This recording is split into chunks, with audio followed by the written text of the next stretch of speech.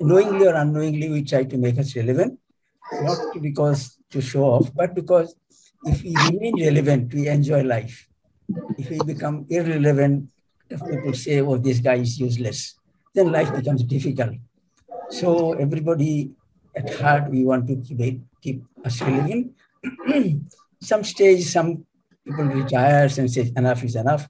But I'm not one of those to say enough is enough. I want to keep myself relevant. That's why I don't retire. But I say I am tired, but not retired.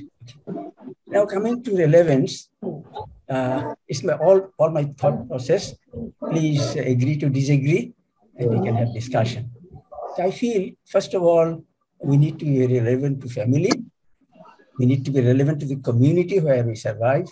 And we need to be relevant to our profession. And those who are working in the industry, they need to be relevant to the industry they're working. So I'll quickly go through these. Family relevance, to me, is to remain relevant to all members of the family. Then each member should be connected to each other. Then that family is a good family, happy family. And in my family, how I became relevant, all my siblings, we have a large number of siblings, I taught all my brothers and sisters, so they did not need any tutor. So I'm still respected and favored by everyone. They seek my advice and I feel I enjoy sharing with them. This one is interesting, community relevance. Wherever I lived, when I was student community, I was very relevant. I will not say that Azad knows it. I was a student leader. And then wherever I went to Japan, I formed Association of Bengalis, came to Singapore. It is interesting, I saw our children, they study a different language, the second language is compulsory. They study either Tamil or Chinese or Malay. So I said, no, it cannot be. So I formed a small group, went to the government to allow us to learn Bengali. But they said, no, it is ridiculous, it cannot be done. Your community is very small. Lee Kuan Yew, very strict man, was at the helm. But he said, okay, you try. So he started a house to house movement with the class, started with 17 students in 1984. You'll be happy to know that now we have 1,000 students. Government has recognized Bengali as the second language, and we are very happy about it. And they're funding us. So that way, idea, I formed it. Now I'm very much relevant to the community, and everybody is happy that their children are learning Bengali. Now, in my professional relevance, when I joined NUS, I knew that I need to be at the edge of the technology, research, and development. It's necessary because I need to get promotions, I need to get students, I need to get publication, and I need to maintain my visibility. There I thought that if I do what others are doing, then I may not be very relevant. So I tried to think something which is coming in future, justified it, and I did not go. My field is machining, but I tried to develop something which is micro nano fabrication, micro nano machining. People ridicule me. It's very difficult. You will have to have very expensive devices. I said, no, I will do it by conventional machines, and I'll do something about it. I will elaborate on that. And luckily, because it's a new area, a lot of publication was very easy, and students like to do PhD with me. So in that way, I brought large amount of funding. Singapore government was funding. At the same time, I got funding from Japanese government, Hitachi, Mitsubishi, different Japanese companies.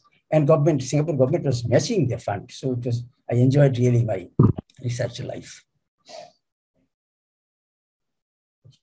And then industrial relevance. When I knew that I will have to retire one day. So all my research achievements, I had few patents, and I tried to make them into product. And those patents, foreign companies, one Japanese company is interested, but the NMS did not allow me to sell it. They said, we will give you money for my company. 2003, I got my first patent and the money from a company, but I didn't run it. I allow other people to appointed people, they ran it. And then when I retired in 2018, I said, okay, I will run it myself.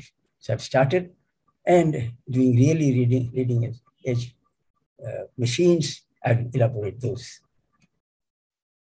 And most typical three machines we have developed, DT110, yes, I will elaborate. Just see the next slide, please. This machine is for micro machining. Interesting, I will explain later. This micro machine, it does all machining in one setup. In one machine, I do turning, milling, EDM, ECM, name it, it does it. Conventionally, you need one machine for one process, turning one, EDM one, and so on. I combined them together. That was the thing. I easily got a patent on it, and university was very happy about it. Next, I developed a machine for fabricating nanofibers. Now you see nanofabrics are coming, intelligent fabrics are coming, and this machine for electrospectra, which makes nanofibers, which is very popular in the market. And very recently, I developed a diamond turning machine, which is very much needed for optics. There are machines in the market to make optics, but the quality I was expecting was not there. So I ventured into it. I developed a machine, and government gave a huge funding with manpower and everything. We have developed that machine. So this machine development and along with process development, I'm still continuing. Now let me go back to elaborate on my relevance to NUS, how I did it. And this is a small episode. When I was in Japan, I had ulcer, and I was sent to hospital for endoscopy. At that time, the tube was very thick. It was 10 millimeter in diameter. It was painful. So I spoke to the doctor, can't we make it smaller? He said, yes, research is going on. You can be part of it. So that inspired me to make things smaller and smaller. Now, as you know, everything is getting smaller and smaller. And micro machining, microfabrication has become the trend, which I dreamt one day. When I presented in India first in 1992, they say, oh, these are buzzwords, will not survive. But now it is not only surviving, it is thriving very well. Now, what is anybody could be able to do it, but as engineers, it is our responsibility to do innovation. At this juncture, I would like to say that this combination in BAS, engineers and scientists together, I think we are all complementary to each other. Scientists, they develop the theory, and it is our responsibility to bring it to a product, make it, bring it to the doors of everybody so that our combined effort becomes very useful to the society.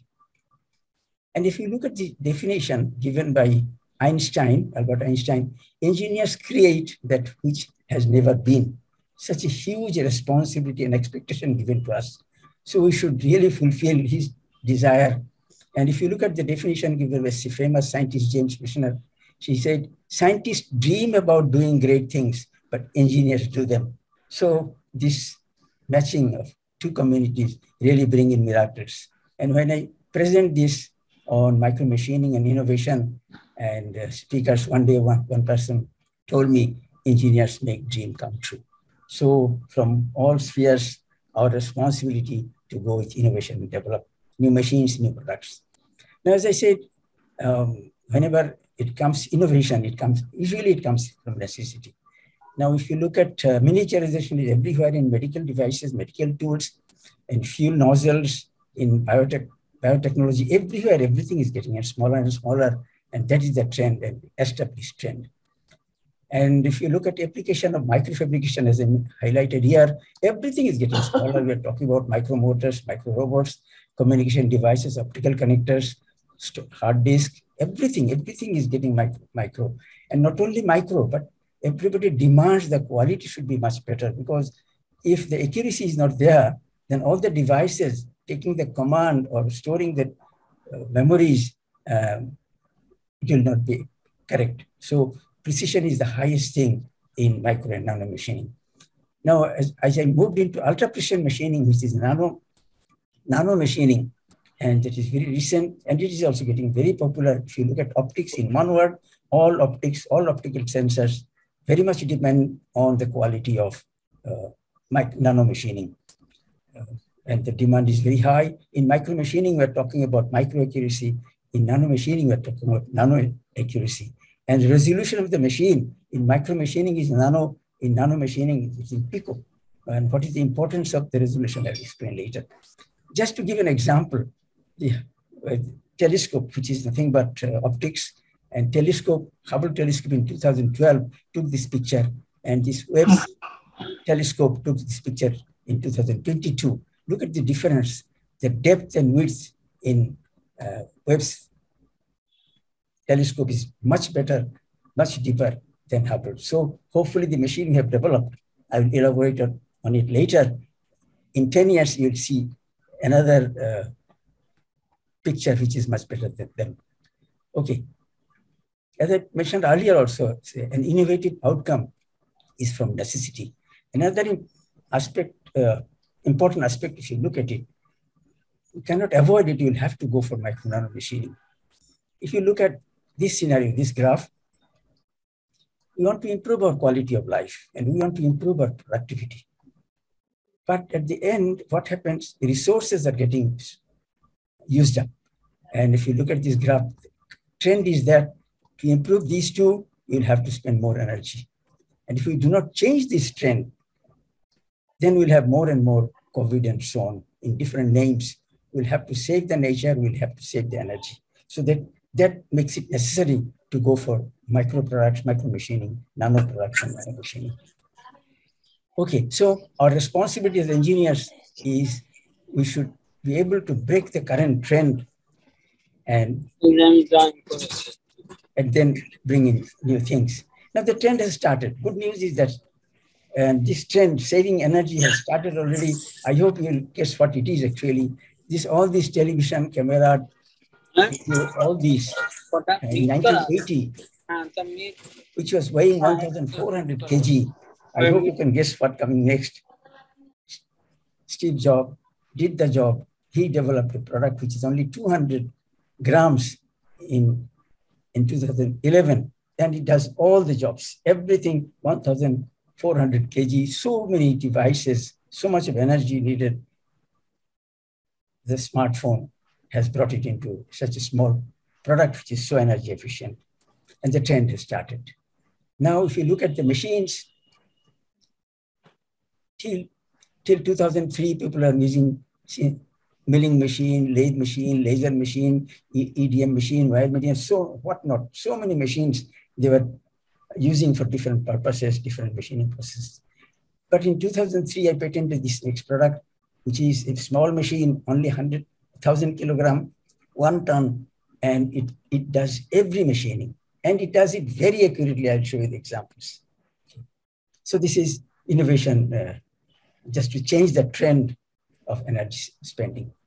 Having said that, I would like to highlight how to be innovative. That is absolutely, again, my thinking process. I'll just share with you. I think basically I like to swim in turbulent water. I always try to go against the trend, not because I want, but I think swimming in turbulent water gives you more courage and more output. So I always prefer to move out of comfort zones.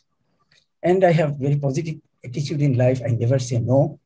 And I always have inquisitive mind. I think for all engineers, if they possess these qualities, I'm sure they will do well. And if I fail, I have no hesitation to go to the Creator to help me to do these things. Okay, as I told, I chose to swim in turbulent water. An example is, I could have gone for my PhD to UK or USA, but I decided to go to Germany or Japan. But finally, I chose Japan because that is land of innovation. I knew about it. So I decided to go there. So my whole life is moving out of comfort zone. As you know, there is this famous saying, to achieve something significant, you need to come out of your comfort zone. If you look at my life, I'm not boasting it, but I like to take this type of challenge. From Bangladesh, I went to Japan, not to UK or USA, as I told, to study. From Japan, after university, I went to a company and I learned what is in the industry. And from there, I came to Singapore University. And from retiring from Singapore University as a professor, I have become entrepreneur to start this company, Microgroups. And I'll show you some examples of challenges I faced and how I managed it. And as you know, Japan's transformation from rice paddy fields to high-tech industries, all those things inspired me so much. Japan is the land of innovation, my dream land. Now, why is it so challenging land? As you know, the language is different, culture is different, food is different, research and education, everything is different. I very gracefully, faced all these things, and luckily I overcame all these things. Now coming to Singapore, now look at in Singapore. Singapore was a fisherman's hub in 1960s. Now it is a technology and innovation hub. And if you look at the university in Singapore, where I joined, National University of Singapore, it was an unknown university in 1962, but now it is #1 in Asia and one of the top 10 in the world. So all these things are all challenging areas for me. Singapore in 1960 and Singapore now, what you can see here. And okay, and now let me again go back to the role of engineers, what we can do and how we can be innovative. So basically we need to be innovative. And what I feel innovation is key to survive. If you're not innovator, then someday you'll have to call it a day and take rest. So innovation is the key to survive, and innovation is nothing but solution to a necessary problem. So we'll have to develop relevant products. Again, applying innovative ideas. You should not develop something which dream and dream only never comes to usage. And you will have to improve the efficiency of production, applying again innovative ideas, solving problems which cause ecological and health problems and so on. So all these are given to us. Now there are two types of innovation I feel. That one is revolutionary innovation and other is evolutionary innovation. And in case of revolutionary innovation, it brings the technology to a higher level, and evolutionary innovation enables the technology to be perfected over time and again by various cycles of innovation. But again, evolutionary innovation is important, but cannot be the primary driver. That will not change the trend. We will have to change the trend by revolutionary innovation. So all innovators should target for that. Just again, just to show, these are, the first radio was a revolution, first television was a revolution, first cell phone was a revolution. These are all revolutionary innovations. But when a television screen changes from 32 to 36 and 40, these are evolution. From black and white to color, all these are evolutions. So you can summarize them saying that revolutionary innovation is first-in-class innovation or best-in-class innovation. We should all target for this, but we should continue with evolutionary innovation. If you look at evolutionary innovation, Ford, what they developed the car plant in 1910, what Japanese did, the whole factory was automated, manless factory, making the same car in a different way. Now, coming to this next point, positive attitude.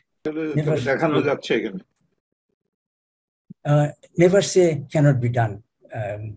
This attitude is always with me. I never say it cannot be done. It may be done, it may not be done, but never say cannot be done. As you know, very famous Bengali poem, Kali Prasanna Ghosh wrote, Paribonai kotati boliona ar, keno paribona tha bhaba ekbar. Yes, everybody knows it. Elaborate on it. Hello, করতেছি আপনি তো আশা দিচ্ছেন কি জানি তাহলে আমি শুনতেছি okay please speaker উনি এখন বলছেন একটু আপনারা মিউট করেন. Sorry, Mr. Professor Mustafizur. So I'll give some definite examples of innovation in design, since I'm in design and manufacturing. First of all, we'll have to analyze the problem, what it is. We know that the trend is micro machining, micro manufacturing. So I decided, but other processes, electron beam machining, all these very expensive devices are used. But I said, no, we'll have to make it in a conventional machine. We'll have to develop the process. We'll have to make the machine. Whatever is necessary, we'll do to do it by machining. People did not believe me but I was determined and I was sure it can be done. And by the grace of God, I did it. So my target was to do micromachining, to develop machine tool. But at that time, this high accuracy motion controller and so on was not available in the machine. Process was not understood. Process, when you try to do micromachining, you have to develop hybrid machining process. That I had to develop. And when you develop a micro product, after machining, you need to take it to the metrology lab for measurement. If you take it to the metrology lab for measurement and bring it back to clamp it, then clamping error is much more than the size of the product, dimension of the. So you'll have to do everything on the machine. Even the machine should have on-machine measurement, so metrology should be on the machine. And such a machine was not there in 1993. I started and I developed it, and then in 2003 I patented it. So why it is necessary and how it is done, I'll quickly give an example. If somebody wants to have a micro hole, which could be, for instance, this hole, which could be 50 micron. So you take it to an expert who knows electrodischarge machining. He will say, okay, I will do it by electrodischarge machining. So he will buy an electrode, which is 45 or 50 micron, clamp it in the spindle and carry out EDM. But this clamping error, 1 or 2 micron, will at the end of 200 millimeter will have large rotational error, and the hole will not be 50 micron, it will be 150 micron, depending on your clamping accuracy. So to avoid that, to get rid of this problem, the only solution is to make the electrode on a machine, in a machine, and then using the same setup, you do EDM. Your clamping error is 0, then you get perfect hole. This is an example. We developed a machine which does turning to make the electrode and bring the EDM tank below it. You see, we did the turning, make the electrode, and bring the EDM tank below, and you do the machining. And then you get a perfect hole. Now, this is the machine. It has everything. It has micro turning, micro milling, micro EDM, wire EDM, and measurement on it. And recently we added laser on it. So all machining is in one machine weighing 1 ton. And it's highly accurate. Just to show, its resolution is 0.2 micron and accuracy is plus minus 1 micron repeatability. Absolutely accurate machine. And if you look at one example of a hole in machine here, 50 micron hole, if you look at the quality of accuracy. So it is like a zig bevel machine. These are the examples of 50 micron shaft to machine, and length is about 10 millimeter. It's absolutely unbelievable. Now the question how we did it, I will explain it later. And now again, another quality I feel to be an innovator, he should have an inquisitive mind, along with commitment, vision, and thinking should work simultaneously. And there cannot be any lead or lag, all should be moving together. And I will explain one of the processes, how I developed it. And then I talk about this attitude, inquisitiveness, commitment, vision, and so on. This is an example here. Recently at the machine I developed for diamond turning. This is a long history. And when I went to Japan to work under Professor Masuko Masumi, a very famous professor, he got gold medal from the king for a paper. I'll explain later. And he was with me for 1 year. I was with him for 1 year. After that, he retired. My associate professor took over. So that problem I wanted to continue. My associate professor says, so far nobody could do it, don't try it. At that point I gave up, but at least I could not continue. And then in NUS in 2006, I gave it to a student to do it. In 2010, he did it. And 2018, another student from Bangladesh completed the whole project. Very quickly, I'll take you to that journey. And Professor Masuko Masumi in 1953 published a paper for which he got gold medal. It's a breakthrough paper. As you see, chip, as you see, those who have seen metal cutting, if you do metal cutting, you have certain depth which causes a chip thickness. So you can vary it as the chip thickness decreases, your cutting force also decreases. It's common belief. But he found that when the chip thickness is almost 0, the cutting force does not become 0. On the contrary, when the chip thickness becomes slowly decreases, and up to certain, at this zone, it is never 0. So he said, what is it going on? He found this phenomena which could bring a new thing. For that, he got gold medal and nobody could solve it. So in 2006, when I was looking for new funding, I proposed that I will do it. And I offered this project to a PhD student who was in Kingston. And I told him, can you find out what is happening? He says, sir, nobody can do it. How do I dare to do it? I said, please try it. I will help you. So I said, what could cause the chip thickness effect? And I hinted to him that tool is never infinitely sharp. It has some edge roundness. I will not go into the details of it because it is engineering. And as you look at this picture, when the tool comes into cutting, this is the thickness of the chip, and the tool edge, which would seem very sharp, it is not actually. If you enlarge it, so you'll see, I'll show you later, that this chip thickness, and which is A, and edge radius is R. So A by R has something to do with, I asked him to try. So he took it very sincerely. So I said, okay, this is a relative tool sharpness, which is, we termed it as A by R, chip thickness versus edge radius. If you look at the tool, this is the tool which is used for turning. So everybody thinks it is infinitely sharp, which is not. If you look at blown up picture, this tool has, this is the edge, this edge has a radius, which when you magnify, you would see it. With this ratio A by R, we try to attempt it. This is, as you see here, blown up picture. This is the radius of the tool, and this is the chip thickness. Chip thickness could be very large, chip thickness could be very small. Based on that, I said, okay, you try when A by R sharpness ratio is greater than 1, sharpness ratio is almost 0, and sharpness ratio is in between. He did finite element analysis. I don't want to take you to that range. When A by R is very large, there are two zones. One is primary deformation zone, where this red mark, where material removal actually does not happen very significantly. When this some of the materials of the chip flows out like this, then this is called secondary deformation zone. Okay? So that is the chip we see comes out, and the rest of the material, some deformation takes place. I'll take you to the journey. I'll explain to that. Then when this A by R is approaching 0, actually nothing moves out. Nothing moves out. So it is only primary deformation zone. No secondary deformation takes place.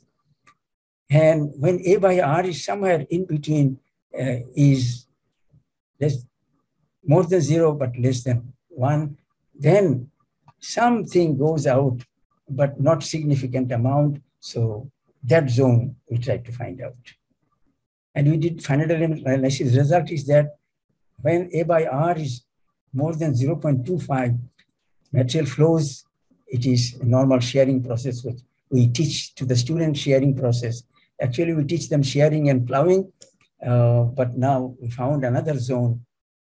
And when A by R sharpness becomes less than 0.25, material reverse flow takes place. That means some of the material which tries to escape below the cutting edge, that is caught and flows below the cutting edge, that causes a phenomena which is called extrusion, which is metal forming, but it happens in metal cutting.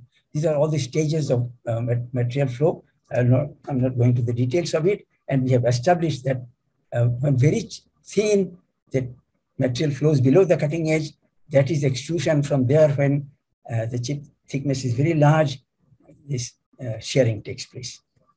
This is the two zones, extrusion-like mechanism, when material flows below the cutting edge, some of the material, and concentrated shear takes place. So now a new mechanism has been established in metal cutting, which is extrusion-like mechanism. And that has changed the whole scenario of metal cutting.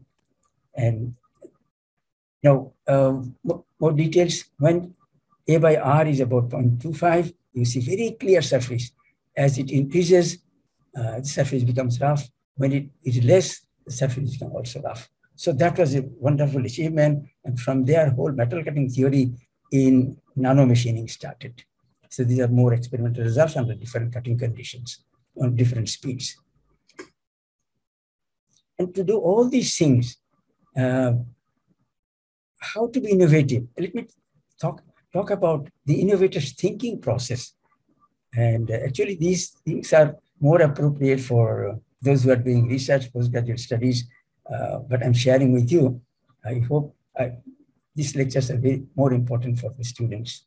So when you try to be innovative, you should always remember fundamentals should be applied. So that's why physics comes in. If the physics is not clear, then you cannot be a good innovator.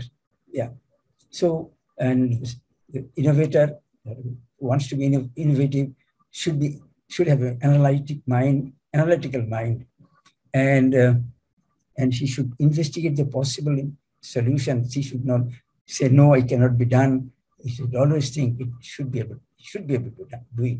And he'll have to think out of the box. I'll give some examples.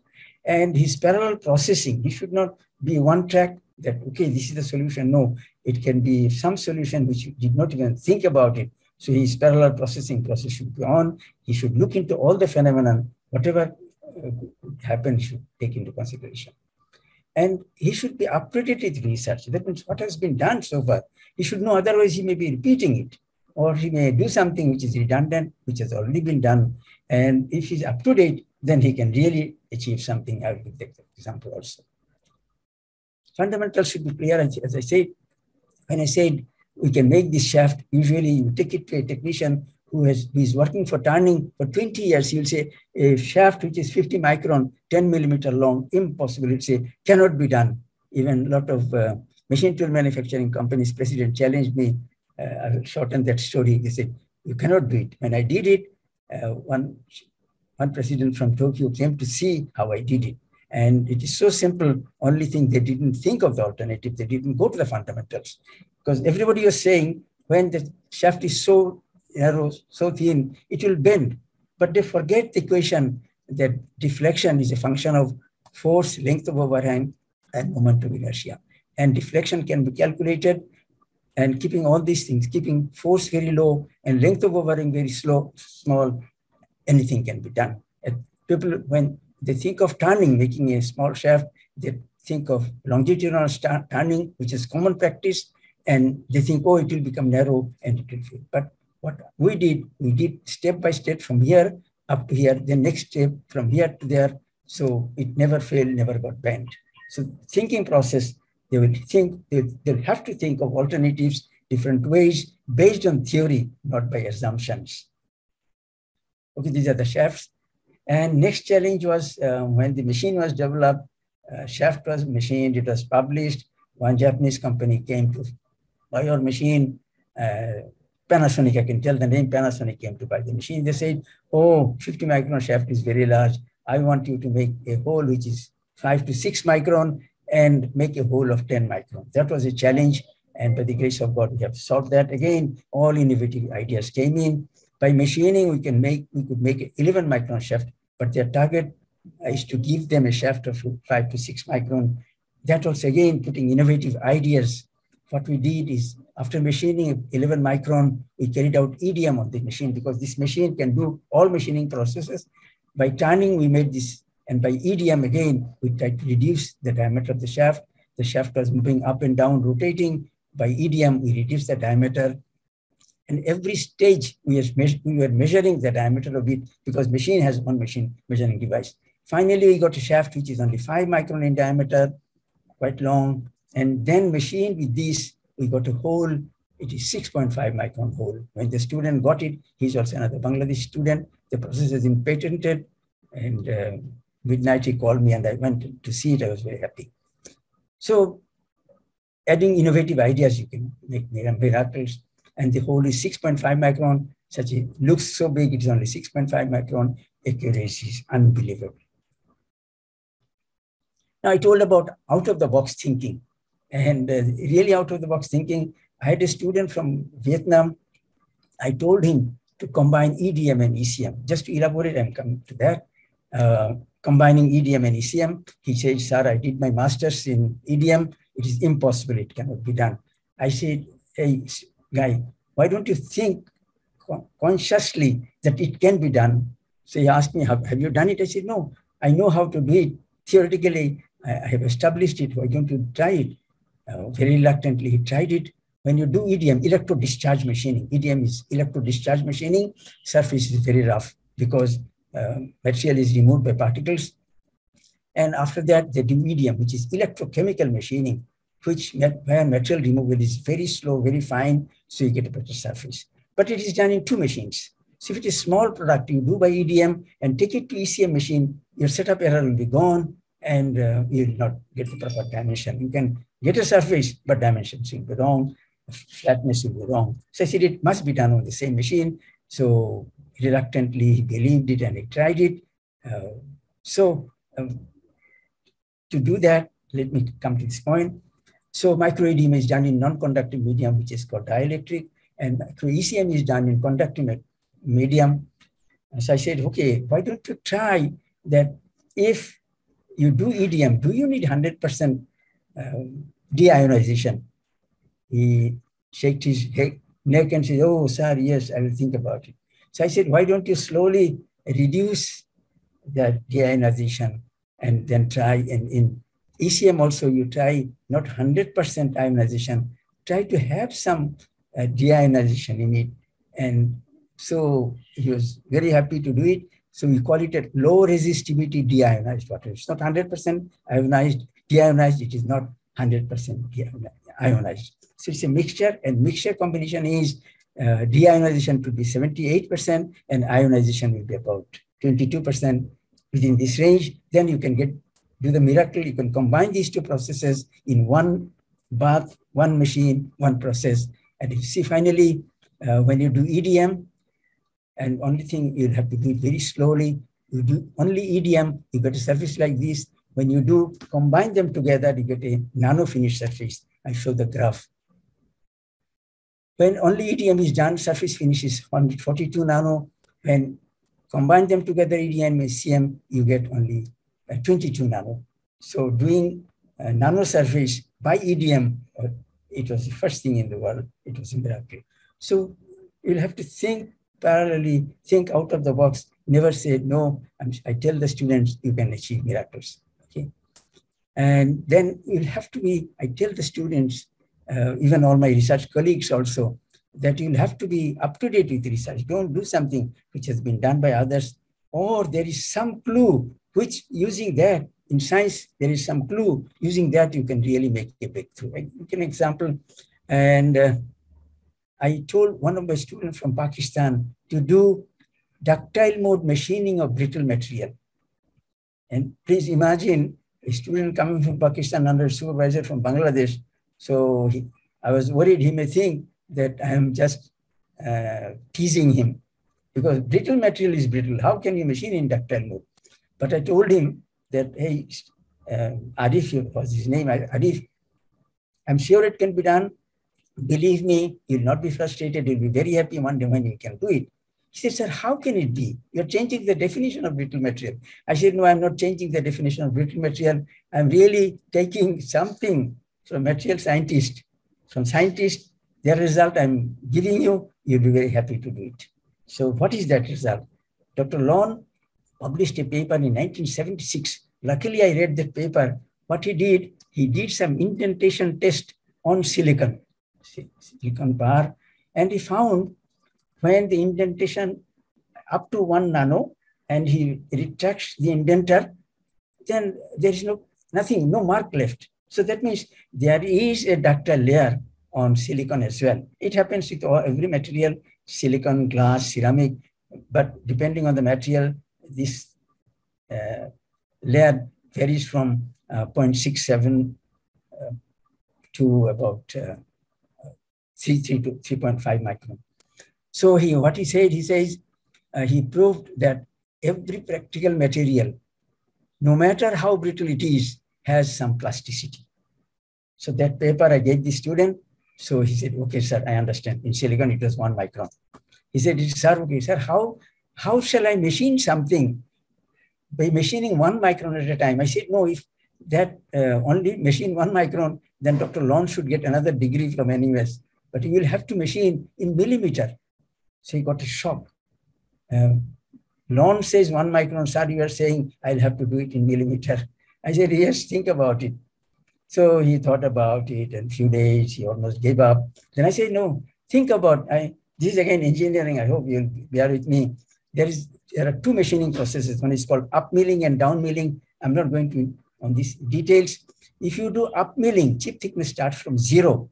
So if you are machining a brittle material, when the chip thickness comes to critical chip thickness, if it is silicon, at 1 micron, it will crack.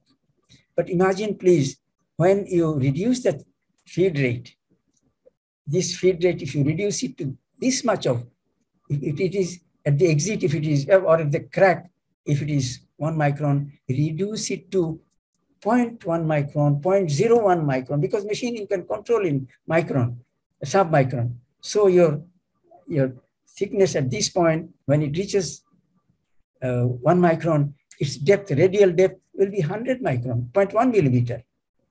If you can further reduce the feed, then you can have 200 micron. So then he was very happy, and he did his PhD in 2.5 years. He was very happy, and it became a very fundamental work. Now material scientists believe that brittle material can be machined in ductile mode. These are the results. So initially he started with a radial depth, which is vertical 100 micron, and feed rate of 6 millimeter. He got full brittle fracture. He increased the radial depthness to 350 micron, feed reduced to 4 millimeter per minute. Then he got partial ductile. Then when he reduced his radial depth to 275 micron, then feed rate of 4 millimeter per minute, he got perfect ductile surface. So I'm sure now everybody will believe that even brittle material can be machined in ductile mode. That has brought a revolution. I'll show you later how an unthinkable thing is being done now in machining. Mold material has changed, hardness of the molds have changed. And previously, when glass lenses we wear, all done by grinding. And now machining can do it. I'll show you this example. That machine also we have developed. As I mentioned, this innovative outcome comes from necessity. So now, as you know, molds for molding, molds are all made of steel. Usually all are steel in different hardness, and you make plastic products. Even you can make aluminum products and so on. You cannot machine glass lenses. Glass machine all by grinding. But the grinding is a serious problem. I'll show you. And the lenses are not nice. Those who are wearing glass lenses, they're unhappy. So to break that thing, we had to develop a titanium mold by which you can directly mold glass. So you don't have to do any machining, and you don't need to do any grinding. So we have to develop a machine which is not the normal machine, which is absolutely 1 degree higher than what is available in the market. So this is a machine, and this is called diamond turning machine, because diamond tools are used to cut such hard materials. And with that, we have added another facility. I will explain to that. So all these are for lenses. I will not elaborate. And it is a famous prediction by Taniguchi of Japan that how this machining industry will move in future with this accuracy. He said in 1980, we should reach the surface finish of 5 nano. And unfortunately, in 2020 now, we are yet to reach that, and which was supposed to reach in 2001 nano. In 2020, yet we have not reached 1 nano. As it's a disgrace to engineering community, I took the challenge and developed the machine which can do 1 nano. Even we are hoping to reach to 0.1 nano. I'll give an example of this. So this is my latest development. It is going to get an award very soon. I'm very happy about it. Very quickly, I will go through it. The machine movement resolution, that decides the accuracy of surface finish. So far, the best machine in the world has a 34 pico resolution. When the movement accuracy is in 34 pico, you will get a surface finish of about 100 times, which is about 3 to 5 nano. So our challenge was to develop a machine which resolution of single digit, and we have successfully developed it in 8 nano. That also again a challenge. We thought of buying a scale from the market and modifying it, but the Japanese manufacturer, only manufacturer in the world, refused to give it to Singapore. So we had to develop our scale, which is only 8 pico, and now they want to buy it from us. This is a good thing. We have attached so many gadgets with this vision system, measures all the dimensions of the workpiece, which does not exist in the world. And clamping system, every time it is zero accurate, perfect accurate, that also we have added. And we have added an electrical vibration device, which replicates the upmilling process I explained just now. With that process, you can machine tungsten, ceramic, silicon, everything. And we have developed a tool post which can be adjusted in nano. So all these things has really, we are very happy to say that has made a big impact in the market. All these workpieces you see here, all are of mirror surface, and all these products, all these different lenses we make. So I'm not going to go into the details. Now comes the problem of brittle material. When you try to machine brittle material conventional way, then surface looks very fine. You go, oh, fine, mirrors finish, fine. But actually, there are micro and nano cracks. And when you see it really under microscope. So we said we will have to we'll solve this problem. So we incorporated a vibration device. The tool moves in elliptical path. As you see here, the tool moves in elliptical paths. So what happens? It is just a replica, exact nature of upmilling, what I explained. Using this process, you can easily machine brittle material. As I have shown the example, upmilling process. Conventional vibration device is like this, which is not enough. You'll have to have elliptical vibration device, which solves the problem. And if you look at we have machined tungsten, people could not dare to do it. Where they are machining conventional material, they get 4 nano. Machining tungsten, we got surface finish of about 4 nano.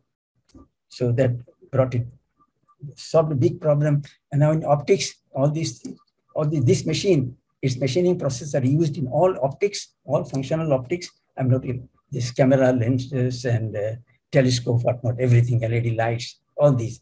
And these products are very common, and we need to use them. Now, this example I showed you earlier, that Hubble's Deep Field Telescope gives this picture. 2022, it is much better.